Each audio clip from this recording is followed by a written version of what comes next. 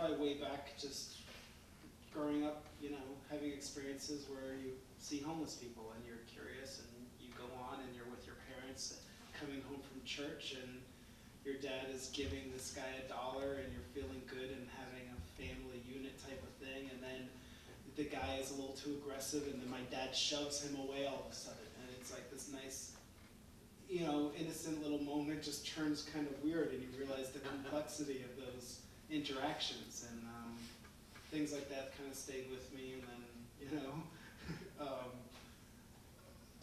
you know, and also just from being a filmmaker, I kind of have very little shame and just have an ability to go up to people, I guess, you know, partly because of curiosity, and I was able to meet some good ones that were open, you know. But yeah, you know, like anyone, just kind of curious. Yeah. What made you think of the speeches, or how did that idea come about, and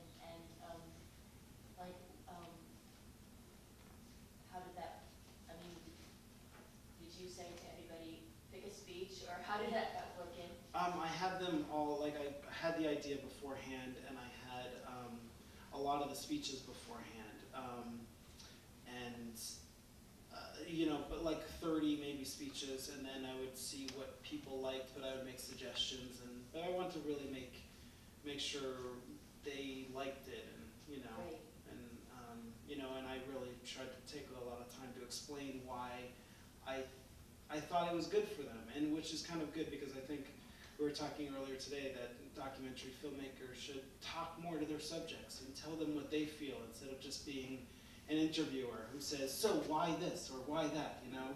But go ahead and let yourself be vulnerable on the table and tell them about your greatest fears and what you suck at, you know, because they're up there showing it all hang out, you know? So.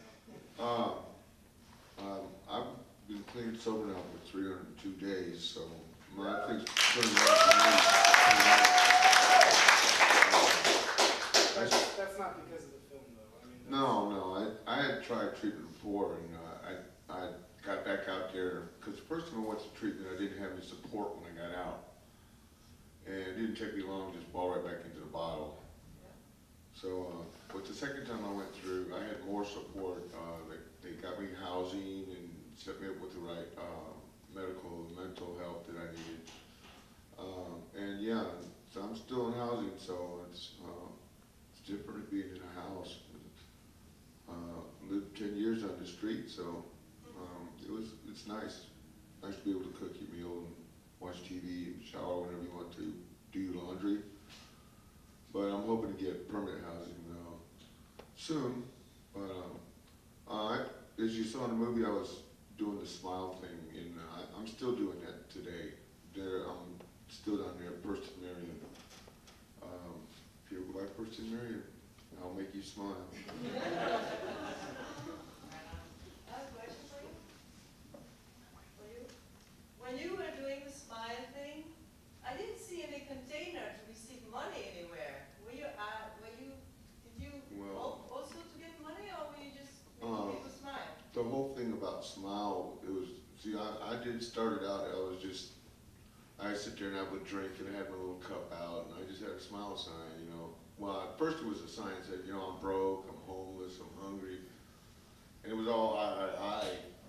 But I got tired of watching people go from work to home, home to work, you know, kind of dragging their chins across the ground. So I thought, you know, well, what could I do to, you know, help them out, you know, kind of change their attitude or whatever, you know. And that's when Smile came up, and it's been there ever since. And, well, I don't ask for anything. I go completely by donations, you know.